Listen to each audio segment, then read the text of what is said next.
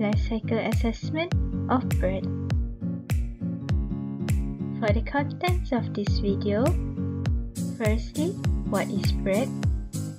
Secondly, the life cycle of bread. Thirdly, the impacts of bread. And lastly, the mitigations. The first part, what is bread? Bread is actually a piece of flour and water cooked over or surrounded by heat. Have you ever wondered where do bread came from? Let me tell you about the origins of bread or the history of bread. Bread is believed to exist in the 8000 BC. The earliest bread was made in or around 8000 BC in the Middle East, specifically in Egypt. Throughout the world, in the following centuries, countries developed their own versions of bread. Some leavened, others not. On 415 BC, Romans invented the water milling system, and they took bread to what was subsequently regarded as an art form. During this time, richer Romans considered whiter bread as higher quality and more suited to the educated and wealthy. On 600 BC, the Persians had invented a windmill system for milling grain. In 1834, the steel roller mill was invented in Switzerland.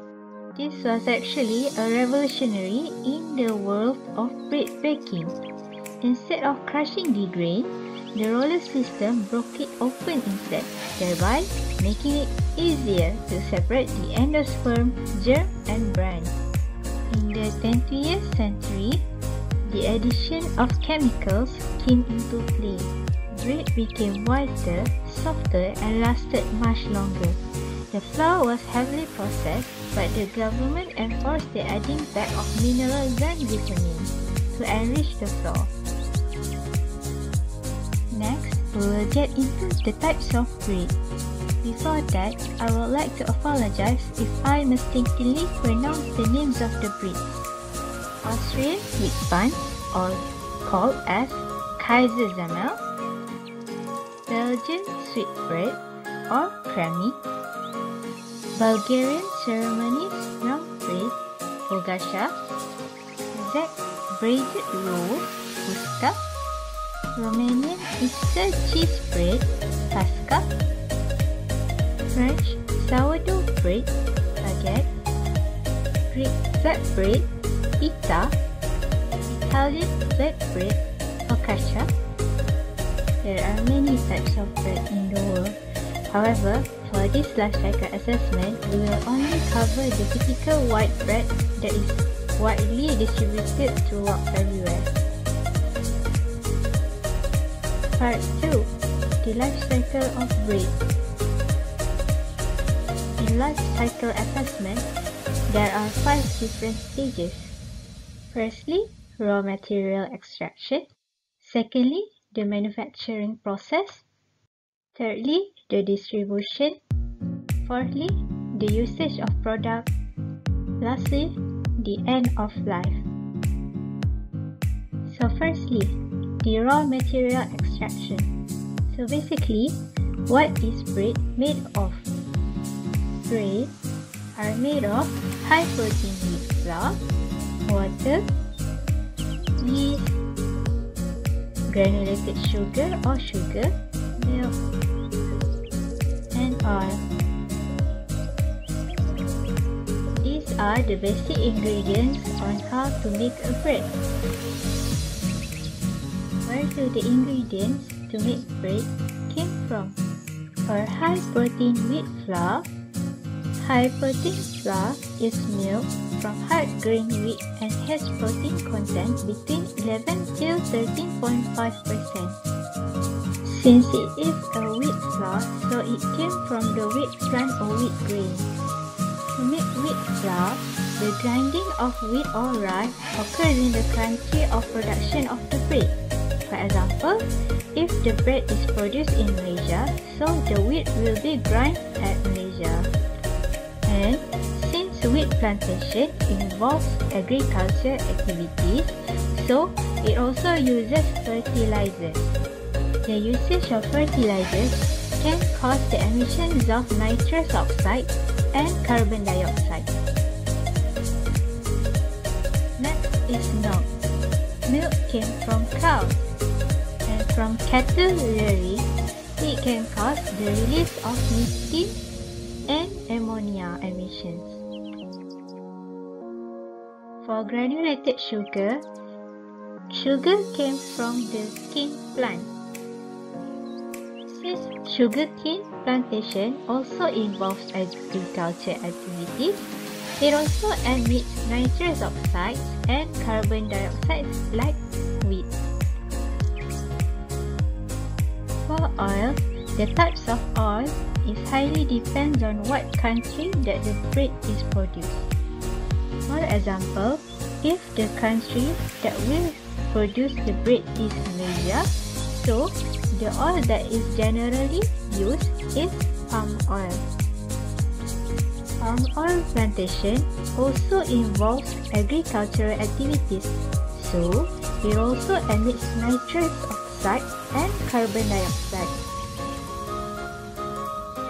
For the last ingredient, yeast. In 1859, Louis Pasteur, a French chemist and microbiologist, discovered something. Pasteur discovered that yeast was actually a living single-cell organism able to actively grow and reproduce. As a result, it led to the drastic improvements in food preservation and sterilization. For bread, the yeast that is used is baker's yeast or Saccharomyces cerevisiae. Manufacturing process. This manufacturing process is to show how bread is produced in a large scale. The first process is mixing. This is where the ingredients such as flour, oil, milk, and yeast are added. Next is dividing or molding. The dough that have been mixed will be divided and molded.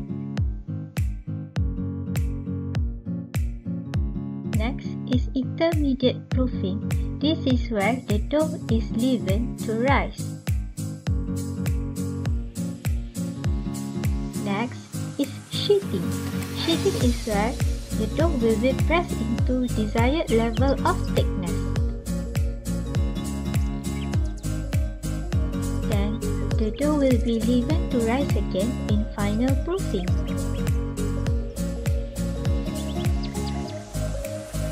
The next process is baking. After the bread has been baked, it will undergo through the process of cooling. Next, after the bread is cooled down, it will undergo through the process of slicing. The bread will be sliced. Lastly, after the bread has been sliced, it will be packaged into plastic sheets. Depends on the company that produces the bread. Distribution. Bread that have been manufactured in a factory will be transported into a local store. The transportation process from the factory to the local stores can emit greenhouse gases such as carbon monoxide to the environment. The usage of bread. The typical white bread can be eaten alone or be eaten with spread or gravy. It can also be used as a breadcrumbs to coat fried food to provide a crispy texture for them. Bread can also be used to make desserts such as pudding or bread pudding. Lastly, the end of life for bread. the plastic packaging that is used to wrap bread is generally thrown into the dustbin. For bread, it will end up into our digestive system and will be excreted into feces matter. Since bread is considered as food, food that is not eaten will be thrown into the bin as well. Part 3. The impacts of bread. For the impacts of bread, is the production of bread emits gases such as carbon monoxide, carbon dioxide, and nitrous oxide. It can cause global warming potential.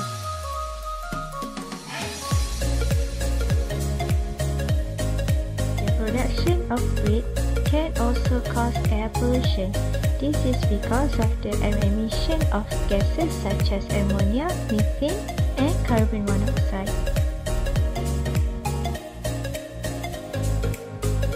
Apart from that, bread could also cause water pollution. This is because of the cattle rearing. Water pollution could also be caused due to the agricultural activities.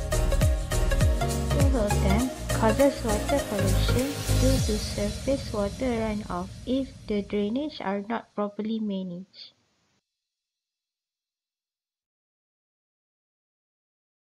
Besides that, the production of bread can also cause plastic waste pollution. The plastic waste pollution is because of the packaging of bread.